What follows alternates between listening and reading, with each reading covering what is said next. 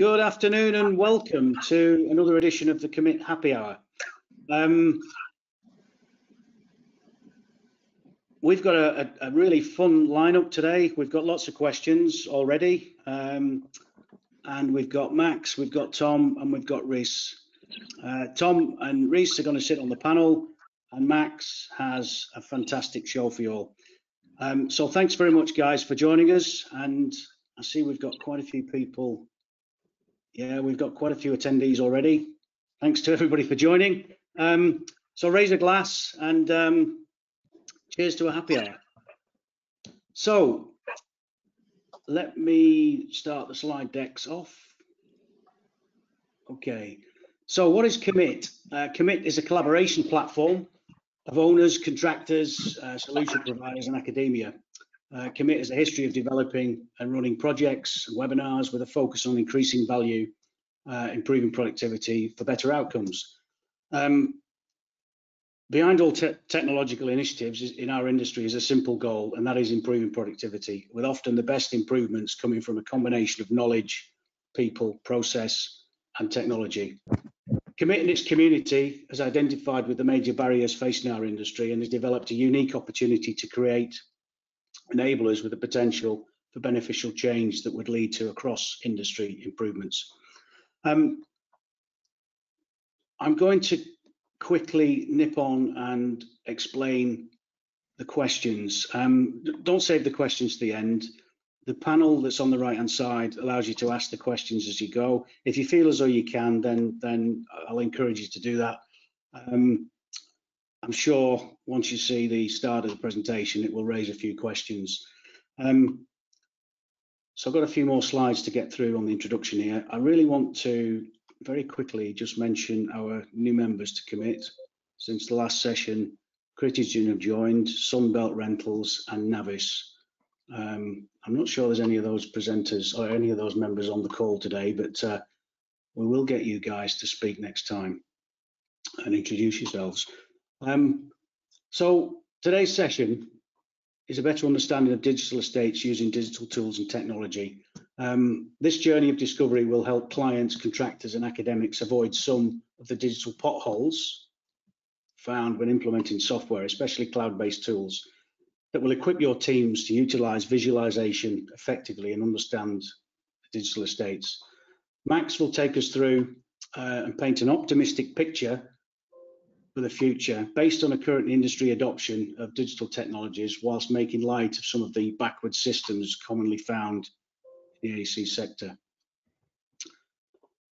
Before I get on to the main presentation, I want to do a couple of poll questions. Now, I normally say at this point there's no curveballs, but I think potentially there are. I've got 4 questions. The first question I've got is quite a large question. You'll see why in a second.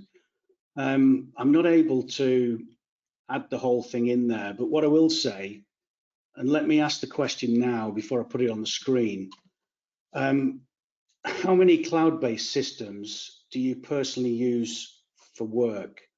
Now, the examples don't show in the question when I put it, well, it won't show on the question when I put it on the screen, but if I can tell you, if I can say cloud-based services that would include Autodesk Cloud, Construction Cloud, Bentley ProjectWise, BIM 360, BIM Track, Bluebeam, Co-Construct, Coins, Dassault, FreshBooks, LinkedIn, LoadSpring, HoloBuilder, Office 365, OpenSpace, Procore, Revisto, Trimble Connect, Twitter, Xero, and I'm sure there's a lot more on there.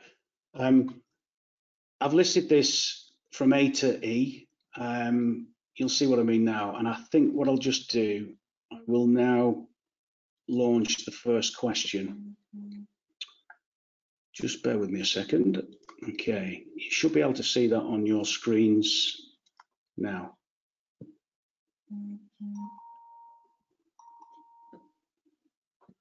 So 0 to 2, 3 to 5, 6 to 8, 9 to 11, 12 plus. Now what I'll do is when everybody's answered this, I'll get Max to come back in.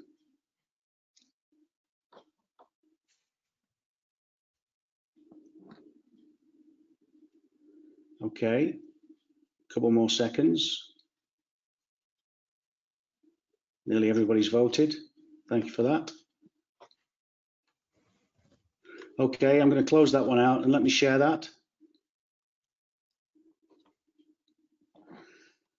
Ooh, Okay. fascinating. Isn't it? Fascinating. I was expecting there to be a lot more cloud tools in use.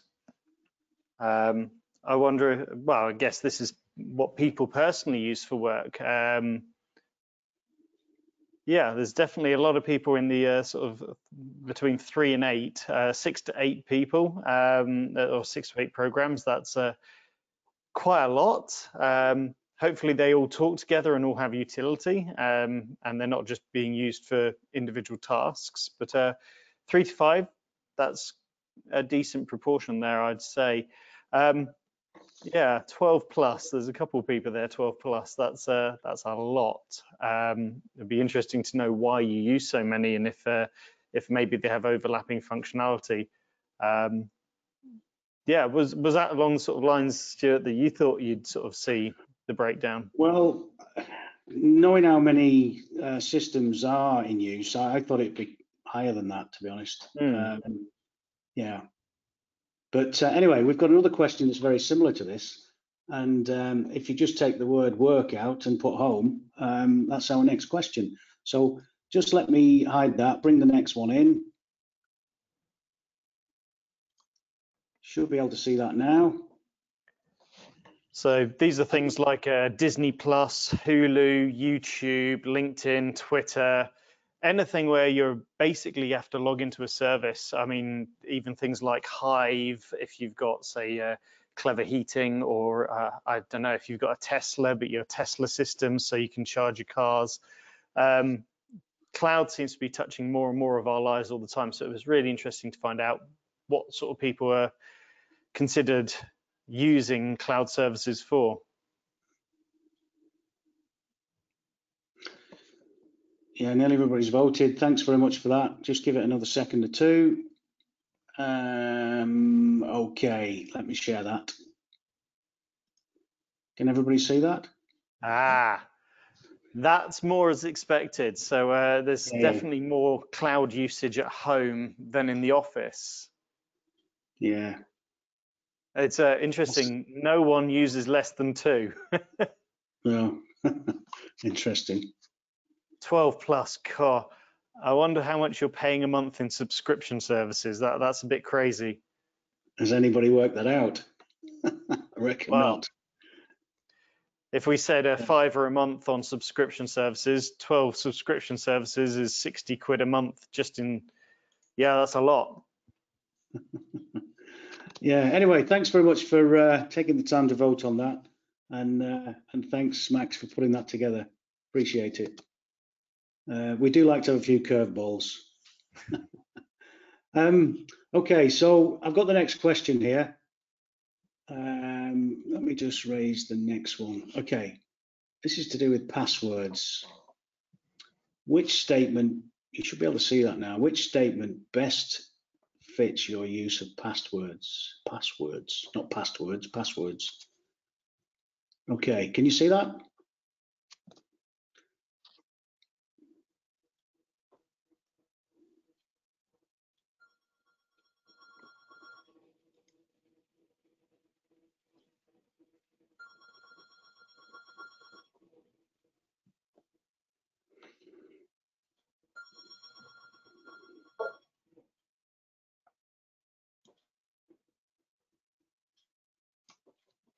Okay, another second or two. Thanks everybody for voting on that one.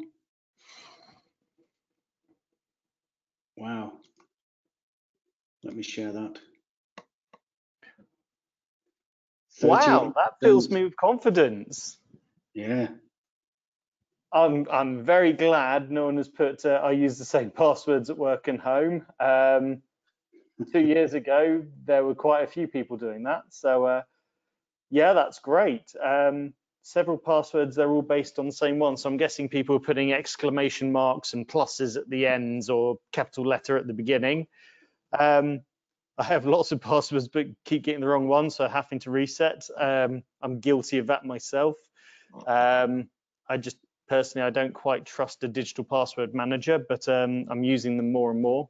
But it's great to see that people, the biggest group there, using digital password managers. So I'm guessing that's things like Google Passwords. When you go to a website, Google pops up and goes, hey, do you want to use this password? And it fills it in automatically. I'm guessing that's how people are using things. So that's very interesting compared to just 2 years ago, how it shifted. So yeah.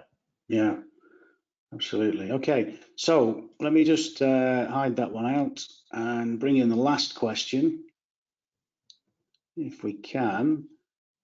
There we go. Should be able to see that now. Do you feel your data is safe?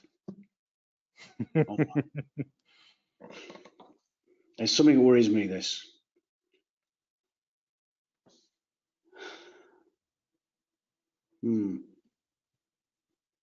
Nobody said yes. Completely. Oh yes, yeah, oh yes, they have now. I wonder if they're being sarcastic. Well, maybe. Or are we just completely pessimistic people, Stuart? Of course, it's construction. No, that would be wrong. Realistic. Okay, thanks for everybody voting on that one. Let me share that one, close that and share it. Interesting. Okay, share. You should be able to see that now. So, oh, there you go. Oh, interesting. So you better define safe. What do you think is safe, Max? Not sure. Well, it's as safe is different for everyone. I like to know not just who has access to my data, but where physically my data is. Data security is, I mean, data is replicated globally these days. What do you feel safe? Do you feel safe being lost in the cacophony of everyone else's data, and why would anyone look specifically at you? 4% of people think that their data is safe because of that, but yeah, that's interesting seeing those answers. Yeah, absolutely. Okay, well, thanks for everybody for voting on that one. That was nearly 100% vote. Thank you. Okay, let me hide that on, and we can get through to meeting the team. So, can you see? Yeah, we should be able to see the slide now. So meet the team. So we've got Max. Thanks, Max, for putting that together. Max Mallia-Parfit is the Director of Applied Technologies at Fulcro. We've got Reese Lewis, Director of EMA at Revisto, and we've got Tom Price. And Tom is a BIM Information Manager and Innovation Lead. Tom is an independent working at Thames Tideway on the Thames Tideway Tunnel, rather, on the west section. So thanks, guys, for joining us today. We've already got some good questions coming in. Thank you for that, guys. Sorry, the attendees and audience. I appreciate that. We had a few came in before we started, which is great too. So thank you. So what I'm going to do now is hand over to Max. Max is going to take control. He's going to show us some fantastic things that he's been doing. And then we'll have a panel session with Max, Reese and Tom, and we'll answer these questions. So thank you, Max. I'm handing over to you. Super. Are you able to put my webcam up full screen, Stuart? I'll make you the presenter and it's all yours. Righto. So hopefully everyone can see my screen up full screen now. If Stuart turns off his camera, I think we will. Just 1 second.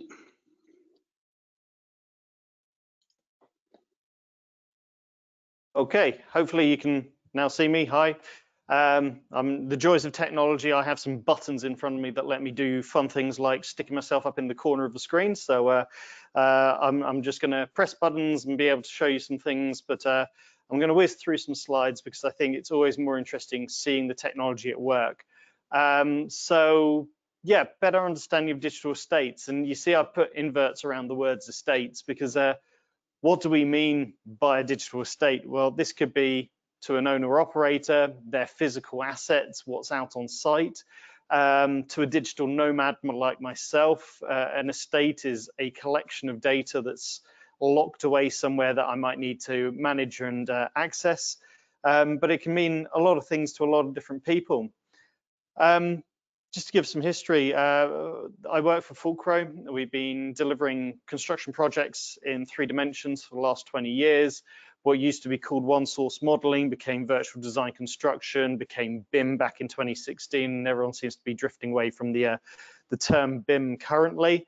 But the whole background of Fulcro is the accident and emergency services to get projects back on track around the mechanical, electrical and plumbing systems. But over the last couple of years, we've seen a shift towards more design validation, verification, this whole idea of digital twins and client advisory, because clients, they want to build buildings, but they don't really know how. So that's where we're sort of jumping in and helping them along on their digital adoption.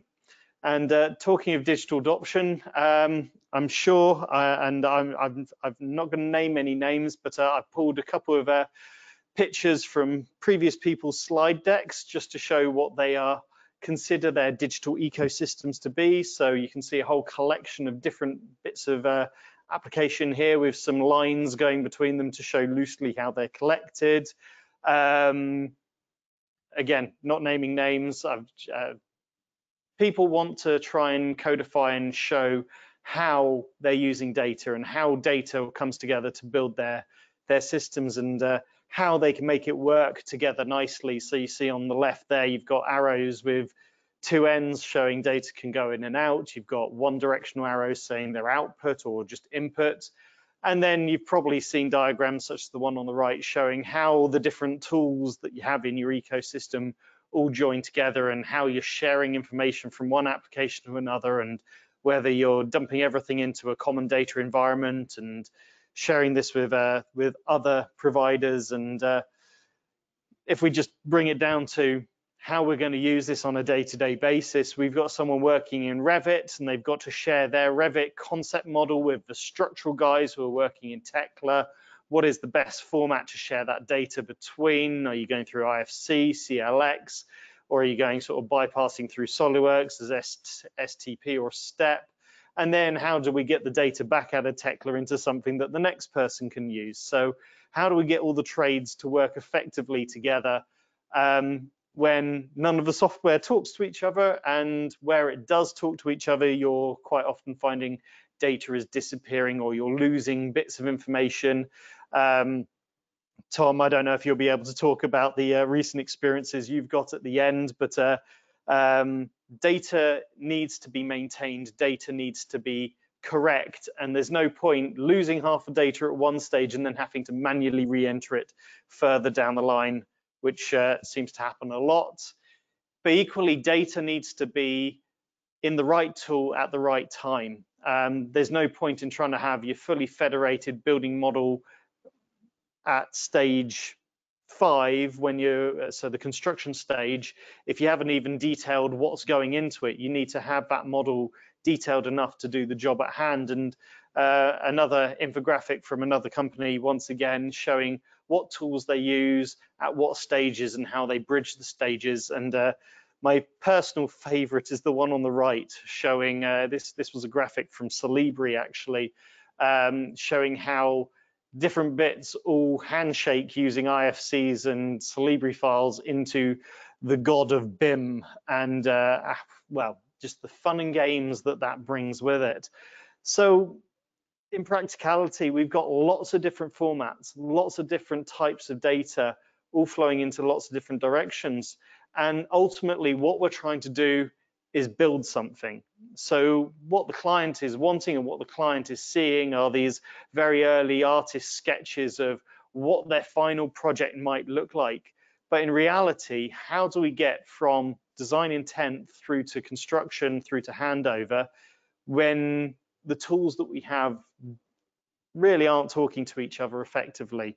So there's the fun and games. I'm stood in front of a model here. We've got a combination of a laser scan, federated Navisworks models, Civils 3D doing the drainage, all different formats. And within the federated Navisworks model, we've got Revit MEP, we've got Tekla structure, and a couple of different ArchiCAD formats as well. And trying to get all of these formats together to work together and understand, because without that understanding, you can't make effective decisions. If I just jump into here, for example, I'm just going to strip the Tekla structure out here. You can just see the steel structure here at LOD 450. So we've got right down to all the bolts, nuts, connections, right down to the washers, so we can do a quantity takeoff, because that's the data that's come from the structural engineers. And we can then go and have a look at, say, the drainage from Civils 3D. All of these disparate formats have to come together, and it's not just the graphical format, it's also all of the associated data. If I click on an object, I want to be able to understand what it is and the information that comes from there. And people tout around IFC, Uniclass, and things like this to try and drive forward some kind of, yeah, everyone works in the same format, but a lot of people will have the experience that IFC doesn't talk to IFC, and quite often if you're bringing a file from one application into another, sometimes things go missing, such as geometry or data. Other times we've even seen data transposed, so suddenly the data that should have been in the right places is no longer there. And we've got these challenges to try and get over. And where this really starts compounding is when we're trying to understand digital estates. So if we're wanting to get out and actually look at the built environment and manage an estate, and in this case, I'm going to use the word estate to mean something like a campus. So let's say an owner-operator wants to understand their built environment. They want to understand what they're delivering and what they're going to be maintaining over the next 50, 60 years. Something like this. So welcome to the University of Birmingham. This is old Build the Clock. If you've read The Lord of the Rings, this has inspired the Tower of Sauron and things. But what we have here, and thank you to the University of Birmingham for sharing this, is low-level massing models showing where existing buildings are that they haven't got any BIM data for. You can see more detailed models where they're in current procurement or actually just handed over the buildings. And then they've even got laser scan data. So they've drawn a load of disparate data sources together to start visualizing and understanding their digital estate. This digital estate extends beyond just the visual though. I can go into any of the buildings. So let's zoom in here on this building, and this is probably where I should have practiced things, but if I go and click on an element, you can see I've just selected this louvre, this window here in blue, but I can see all non-graphical information coming up through the CAD system. And whilst it might be a little difficult to see on this screen, all of that non-graphical information which you require to make decent decisions, whether that's at a construction phase or even at an operational phase, we can start doing. So we can do a search on this model and look for all doors that need to be scheduled out, or all pump units that might need to be maintained in the next three to 6 months. And this is where managing of digital estates through visualization becomes quite powerful. But how do we make this work in other tools, say a cloud environment? Not everyone has a BIM cave to stand inside. So the image there on the left, you can see that's a visualization from the Thames Tideway Tunnel project. So the engineers going in and reviewing the model data ahead of an install. On the right-hand side, you can see a review session between a laser scan of an existing site and a Navisworks model showing the federated what's going to be built. So making sure that people can see the right data at the right time is extremely powerful. And I'm hoping the audio comes through. If it doesn't, I'll mute my computer and just talk over the video. But what we can see here is some work that was done by Bentley and Microsoft. So they're working around iTwins, and this is the idea of linking real-time data from site with a digital model such that a civil services team or a site management team can start having a high-level view of how assets and technology is working within their organization. So in this case, we've got a city view here, and they're going to zoom in and they're going to be able to see certain assets within that city. And those assets can then be color coded. So in this case, they're looking at a highway, and they've got the full ability to overlay the digital terrain model and the assets onto a map. So this is just running in a web browser. And then they've got some basic color coding. So green means good, yellow means there's something you might want to have a look at, and red means, hang on, something's gone wrong. And with this, they can then separate it down to each of the individual structures. So in this case, they've got a vibration sensor on a bridge, so they can see how that bridge is performing. They've got a tunnel there and all the associated sensors within it. So air quality, temperature, cameras within the tunnel as well. So hooking into IoT traffic cams. And this gives you the ability to then also look at roads and the level of traffic flow within that, a vehicle counter and things. So this is where people like Highways England are starting to use real-time digital data and smart motorways to understand their assets in real time.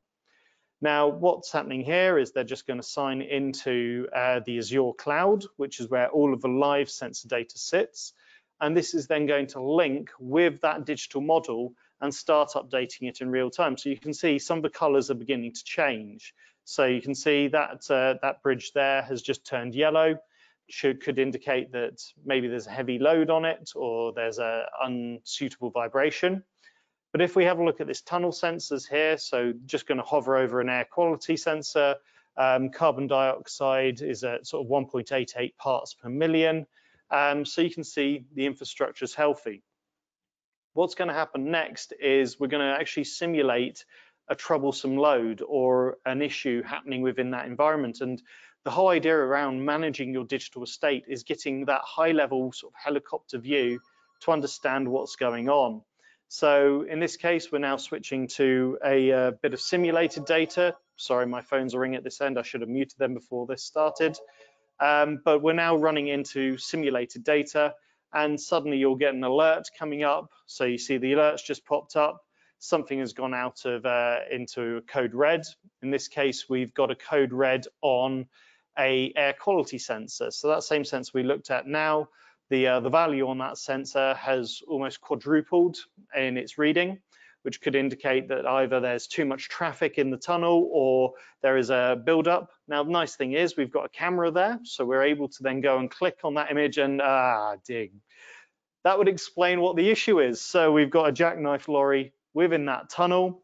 That's backing up the traffic, causing an increase in the carbon dioxide levels. So things that could immediately be done, increase the ventilation into that system to try and clear some of that gas out. But equally, we can then start recovering that vehicle a lot quicker. And this all comes back to how those sensors are authenticated and linked into the model, giving us that ability to understand real-time insights of a digital estate. So that's quite a cool use case. What I'm going to do now is I'm just going to link back to the Fullmax here. So some of you may have seen this before. It's a model that I love to show. This is the entirety of the city of Helsinki.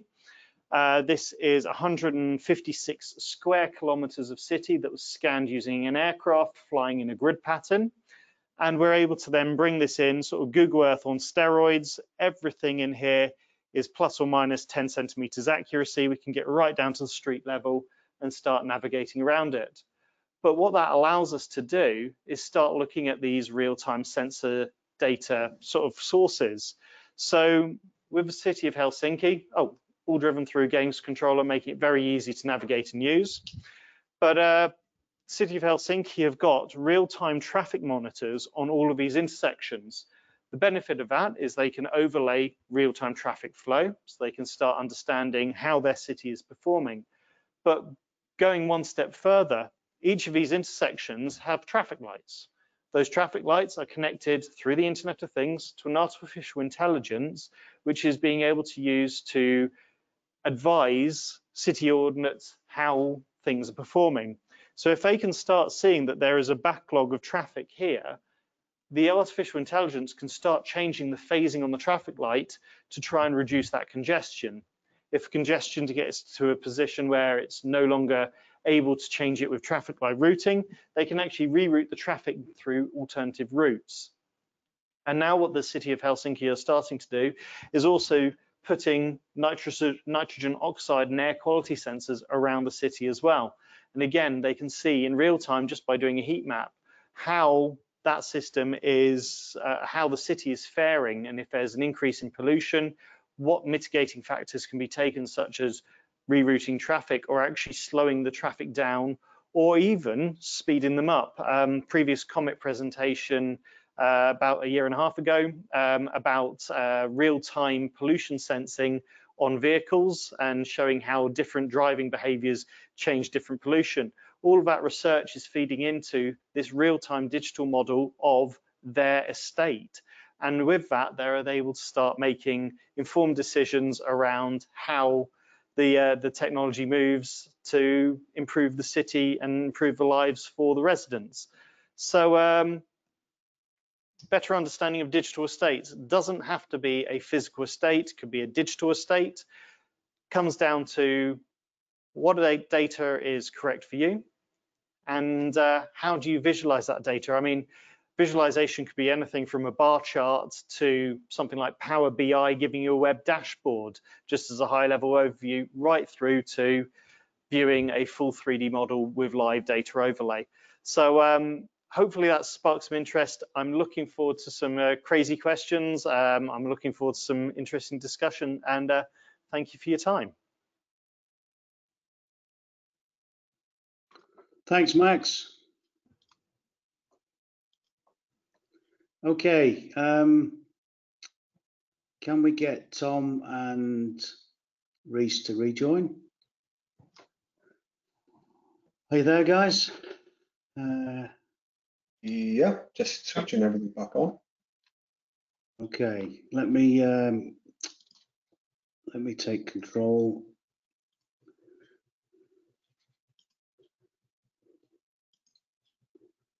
Okay, you should be able to see the screen again, hopefully. And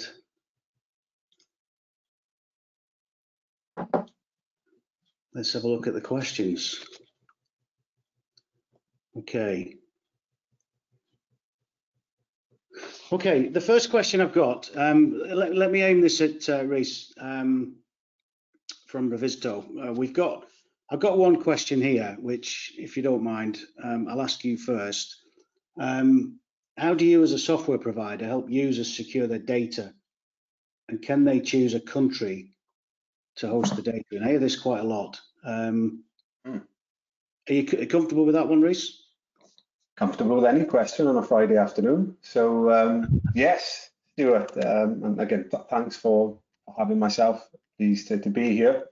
Great question, and it was interesting actually seeing some of the poll questions being answered about this very topic. So it is a sensitive area, right? And being a cloud collaboration tool that we are, Revisto, we want to give our clients options. So we are a cloud collaboration tool. Globally, we're a global organization with clients and projects hosted right around the world. So we had to start somewhere, and we had a couple of months ago 5 options. So you can store your data on an AWS cloud, which has got various security certifications. For most of the people on this call, it would be Europe, which is Dublin. We've picked up a lot of new clients, a heck of a lot actually. One of them that they won't mind, you probably saw this on various social channels, a contractor called Kia. And for them, their clients, some of the government bodies maybe on this call as well, want their data on UK soil. So for those specifically, we now have the option, and they've set up a London-based AWS server. So your data can be in a country of choice. The only limitation really is where the AWS offer that. So I think we're looking to set up a few in Frankfurt, but there's also the opportunity to store that project on a server somewhere. And Tom and I have discussed this a few times, on a server down in the basement in the project office, but then only the comments and the tasks that Max referred to would go via the cloud. So we like to give our clients options, and yeah, that's pretty much what they are in a few sentences.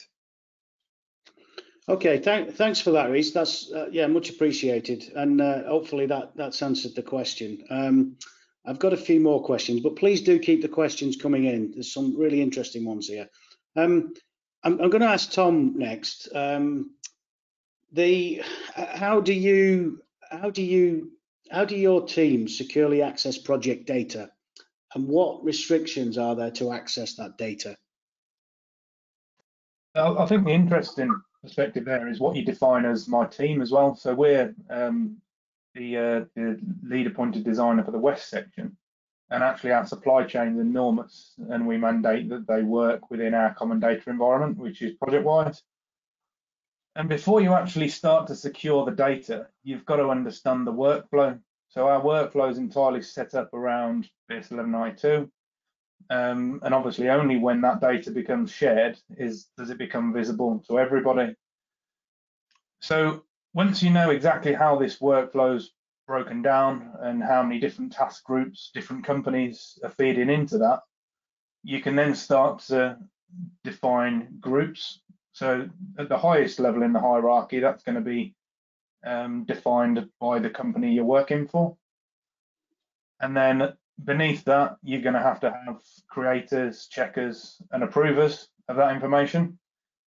And it's set up so that obviously a creator can see any information that they create within their own organization, but not that information that's created by another creator in a parallel organization working on a slightly different discipline.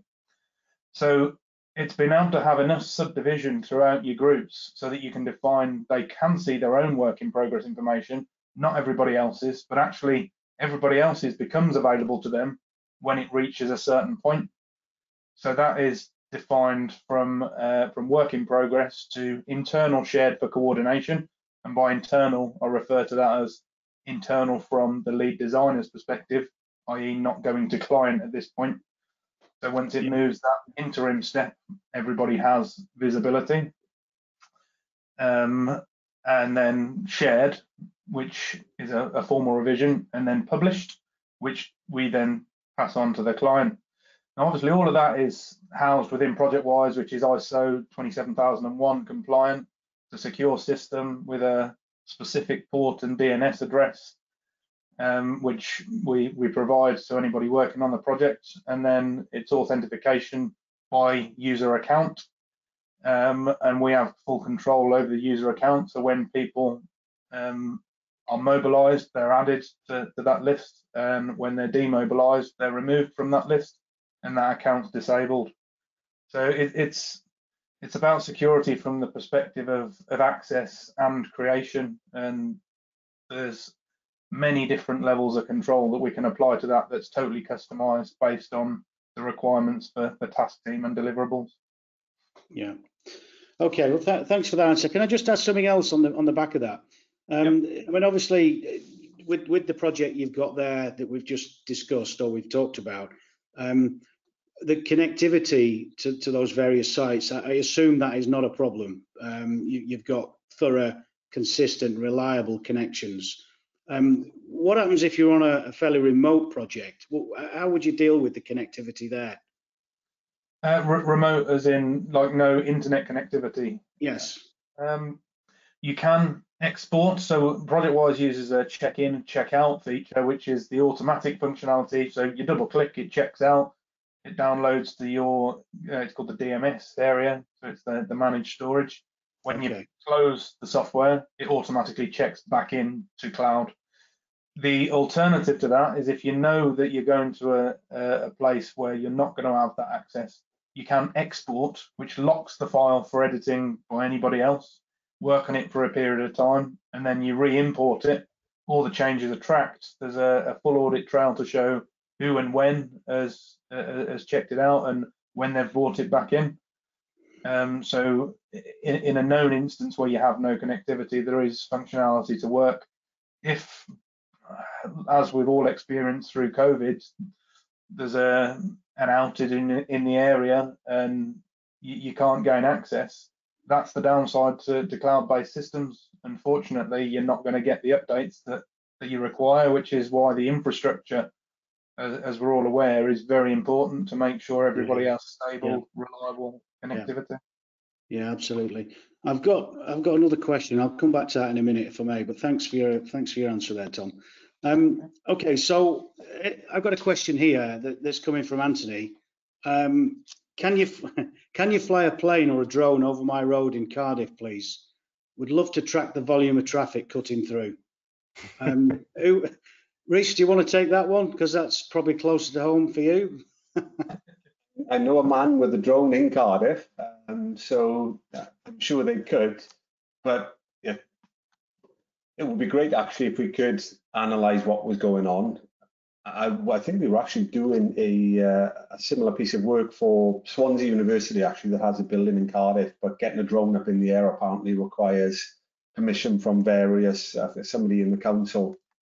But if that were to be granted, then I'm sure all of those pieces of data can be stitched together to give you some sort of answer to that type of question. You know, the technology is there to be used for a variety of reasons. So the other hat I wear outside of Revisto is I'm the Welsh chair for the UK BIM Alliance regions, and within that group we have lots of discussions from various organisations and people interested in digital tools and data. And there was a fascinating talk from Data Cymru that talked about use of data that they got from the Office of National Statistics for all sorts of reasons, which was just fascinating. But sort of related to that question, how can we use that data to enrich our decisions and when to avoid those roads, right? I didn't get the chap's name, sorry. So for me, it's usually between 9, 10 and 4 and 5. So maybe I could put you and Anthony in touch. Absolutely. I was just wanting to push one step further. A drone, as Rhys identified, it's quite a undertaking to get a drone up safely and legally. But what we're seeing a lot more of, and excuse the block of wood and the bit of drain pipe, but what you've got here is a Raspberry Pi. This is a 30-pound computer with a little webcam attached to it, just in this case cable tied to a block. And you can download open source code and such as things like vehicle counters. And the reason I've got these is we're doing a bit of an IoT project at the moment, and we're strapping them to things like lampposts, and it's just counting vehicles going in one direction, counting vehicles going in the other. But the other nice thing is, because it's taking it from a live camera feed, and we know the camera's field of view, we can estimate it or approximate the speed of the vehicle that's going through as well. So if you've ever seen them, you get those rubber tubes going across the road to check the speed of the vehicles, and the councils use that a lot. We've now got that, but we're getting to the point where with ANPR, so automatic number plate recognition, you can start physically tracking the route of a vehicle through a city. Obviously, there's a whole GDPR argument and thing to go around there, but yeah, if you've got a specific project, I mean, we started looking at the say vehicle movements on site. So previous projects have used things like radio beacons on vehicles to make sure they're in the right place and things. But yeah, the technology's there, and the fascinating thing is these 30-pound computers, they're just little Linux computers, and they're so powerful, and they run off a battery. So you can deploy them anywhere, connected to a solar panel, and just leave them, and they just stay there for the duration of a project. Fabulous. Thanks for sharing that, Max. Very interesting to hear. Okay, so I've got another question here. Before I just read it out, please do keep the questions coming in. Really appreciate it. I've got one question which brings us back. Thanks, Francis. Brings us back to the outage that Tom touched on. So recent power outages, and I believe he's referring to the ones in the US. Due to external interference, raises security concerns for him with all cloud-based solutions. How good is the information that is kept or managed through digital estates? Tom, I don't know if you want to take that, or Max, do you want to take that one? Tom, do you want me to take it? Yeah, I think what I'd say before I pass it over to you is, how good is the information? Is that the question, or how good is the security? How good is the information that's kept and managed? Well, that's actually something that Max alluded to earlier on, that the information is only as good as the structure in which it's created, from in the first instance. In terms of data integrity and authenticity, if you're not starting with a solid structure and sticking to that structure, if you allow any kind of loose additions, it becomes poorer in quality as you go on. So I'm not entirely sure how that relates to the outages. It seems to be more of a question about data quality, but Max, I don't know if you can add anything to that. Yeah, I was just trying to actually pull up a map. Hang on, let's see if I can switch screens and drag a window up there. So this is the current global map from AWS, which is Amazon Web Services. Each of the dots is a data center. And this is one of the things, and this is one of the gotchas that people have, especially when you're talking about how and where your data is stored. So with any cloud-based solution, so AWS sits, I mean, Reese, all of Revisto sits on top of AWS. So whilst they'll have servers in a certain territory, that data will also be replicated into at least one other location, so that, God forbid, say a power outage took out New Orleans because of the current Hurricane Ida, the servers in New Orleans might go down, but at least the data can be rerouted and accessed through another data center. And this is actually one of the gotchas that people haven't realized with GDPR, which has been an interesting one. We've had a couple of projects where the client has stipulated data has to be hosted UK mainland only. And whilst we've been able to engage with the right companies, whether it's Microsoft or AWS or others, so that they've got the data center in that locale, the question is, where is that data then replicated to for just as part of their own security? So you might choose Europe as your data store, and that will be the main data store, but there's nothing stopping them putting it over onto a server in Brisbane, Australia, or archiving off to New Delhi, India. So it is an interesting question, but the benefit of that is when you've got something like a global power or a regional power outage, if you can't reach the data in a specific data center, it will just hot swap over to another one. So that's one of the big benefits of cloud-based systems, is the resilience and the scalability. Scalability really is key. If you've got 50 employees and suddenly you need 500 employees accessing the data, cloud-based services have that scalability to enable you to do that. But great question. The fact you raised the fact about power outages, as long as you've got an internet connection and you can connect to the data elsewhere, it should be handled transparently. So as an end user, you don't see that that data center go down. And then when the data center comes back up, it will just replicate the data and just it sorts itself out. I'm just going to add on to that, Max, if I can, because yeah, we get asked that question a lot as the technology provider. And my short answer is connectivity shouldn't affect productivity, right? For a certain amount of time, at least anyway. If power's out for weeks on end, then we're all in a bit of a muddle.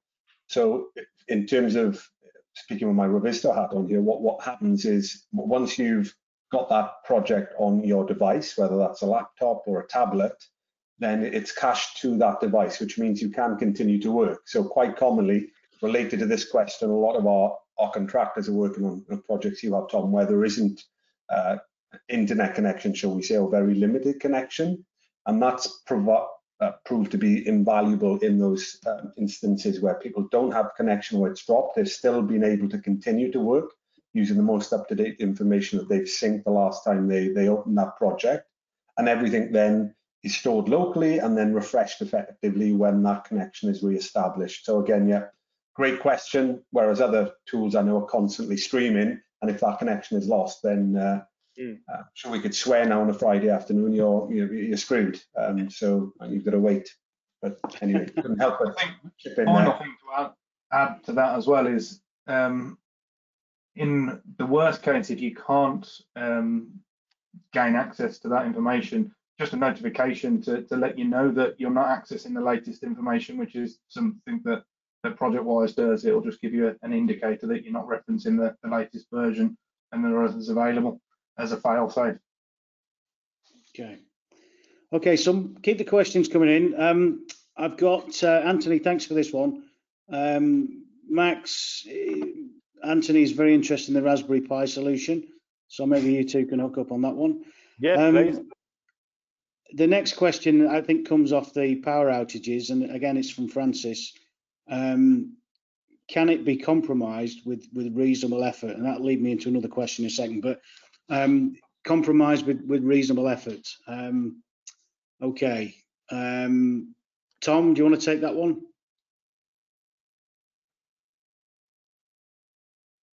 Can you still hear me? Yeah, sorry. Yeah, I think that's where you kind of have to employ ethical hackers to attempt it, to prove the integrity of your system and make sure that the provisions that you've got in place are adequate in the eyes of the professionals. It's all well and good buying a bit of software that you think is going to protect you, but you need to make sure it's been properly triaged. And actually, there's a need to protect the data. If you look at the ISO 19650 security approach, some data there is no need to go over and above in protecting it, because it causes no loss of reputation or damage to the asset that you're trying to protect. Obviously, others, you've got to go one step further. It's not just digital security you need. You need physical security for those servers, because if compromised, it could be catastrophic to either the asset or the owner of the asset or the information. Yeah. So reasonable approach is very important. We need to make sure we're not going well over the top. It just has to be adequate. And that would cover accidental loss as well. We've all seen files disappear from a server in an office because somebody's deleted something, and that creates its own problems. But I'm sure the facilities are in place to stop that happening, or are there? I think you're talking about process there, and actual personnel input. You've got to have things in place. You can't just rely on the systems to protect from absolutely everything. You can have backups which pick up previous versions from a set time in history, but if your process is properly written, you can make sure your personnel aren't being so careless. Sure. Okay, I've got another question here from Stephen, and this is any info on data located in sensitive countries. Suggestion is dipping into the data centers, e.g. nuclear power plant, model mirrored in, say, Far East, and the government taking a sneak peek at that information. I think I know where you're going with this, Stephen. Anybody got any thoughts on that one? It comes down to due diligence and procurement at the point of bringing that data system in board. For example, things like the Amazon AWS puts certain stipulations about minimum security requirements for their data center. If you're just using, say, your local hosting company down the road, then you're going to have less of a security capability than going into something that's got enterprise grade security. Equally, some of these providers now have their ISOs in place around data security that far outstrip anything that you'd find in ISO 11650 that are specifically around, say, the security of data in banking and financial institutions, the security of data that's required for level of classifications for work in MOD, MOJ, nuclear, and certainly those industries have policies and procedures in place to vet companies for that data security to start with. The upshot is, it means if there's a widely available system such as AWS, in the case, the majority of the AWS services that I interact with are the S3 services, they're the secure compute clouds. As soon as a node is finished, the node is returned to the pool. No one else has access to that node. It is just gone because it's all run on top of virtualized hardware. With respects to data storage, that data is stored within secure clusters, and I can define where it replicates that data. But the data is also stored in blocks, so VBOD blocks that, unless you know how you're going to go and access them, it's just zeros and ones. It's not listing them as files like you'd find on your PC, where you can go in and there's a JPEG, there's a PDF.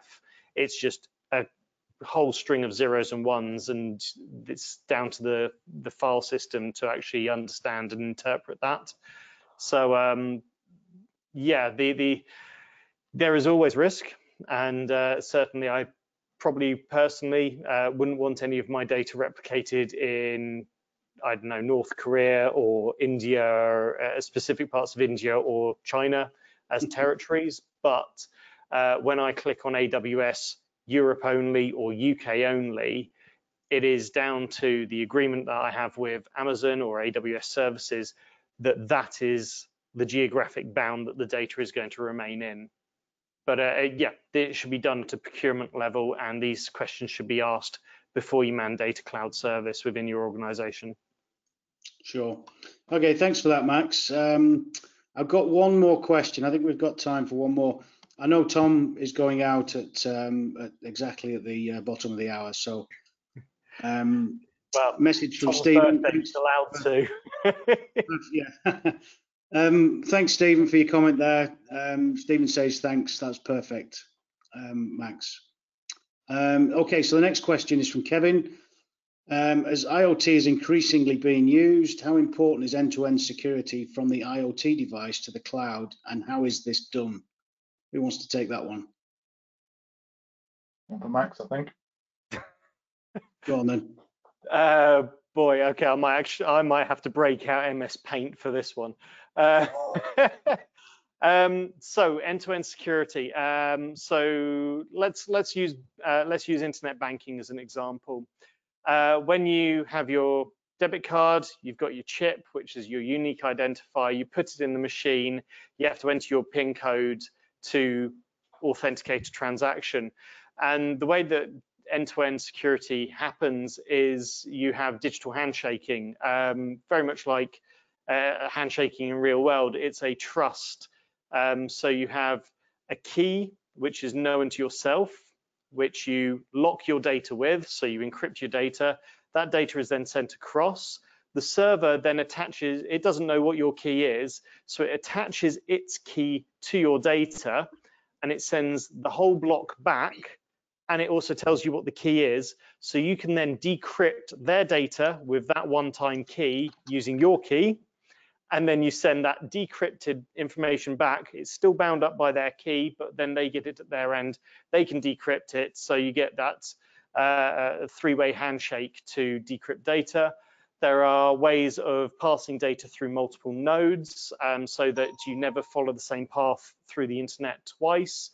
And then there's the world of blockchain, whereas you have a massively distributed ledger, and all of the ledgers are checking with each other for data synchronicity. So there are lots of ways of securing data.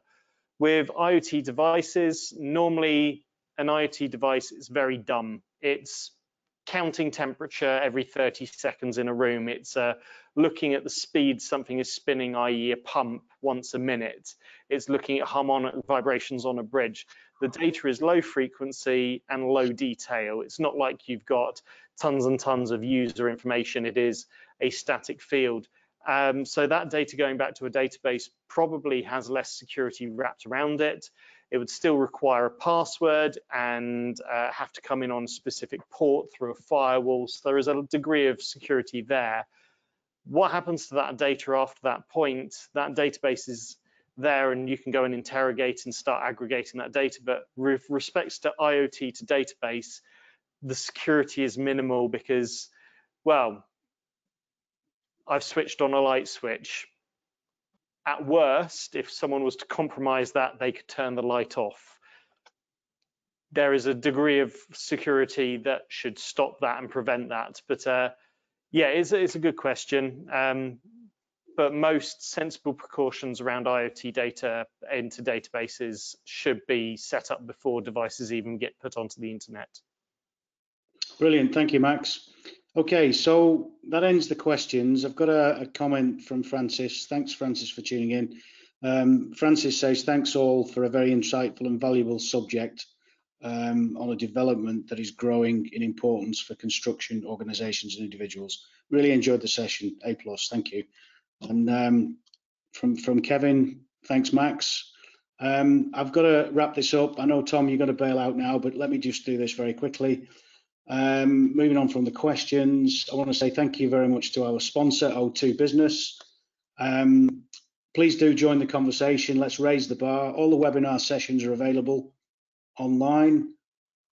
Just look on the homepage. They're right there, and they're the circles that you see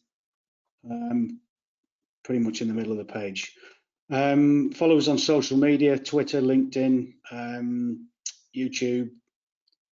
And the next one I've got here is the next webinar is on the 17th of September, and it's going to be delivered by a new member EHAB, and it's all about time. It's about time construction got smarter with the weather. Interesting. Talking of IoT devices. Yes, indeed. Although I haven't seen any of the content yet, so yes. The other thing I need to mention is the Community Day, the first one we've had since March 20, for obvious reasons. Invites are going out shortly for that. And these are the sessions for 2022. I didn't have that in there, should have done. So venue to be decided. We'll be in touch with that. But what I would like to do is thank everybody for their participation today. Thanks to Tom, thanks to Max for putting the session together, thanks to Reese, thanks to Jerry for the support, making it possible, and thanks for all the attendees, and we'll see you all again next time. So thanks very much for joining. I didn't see any more questions come in, or did I? No, a couple of more thank yous from Max Eklund. I mentioned Kevin. Yeah, great. So we'll see you all again soon. The webinar will be up as soon as it's downloaded and I've converted it. But thanks very much, and have a great weekend, everybody. And we will see you on the next one. Thank you very much. Stuart. All the best. Thank you, everyone. See you. Bye. Nice weekend. Bye-bye now. Bye. Bye. Cheers, bye.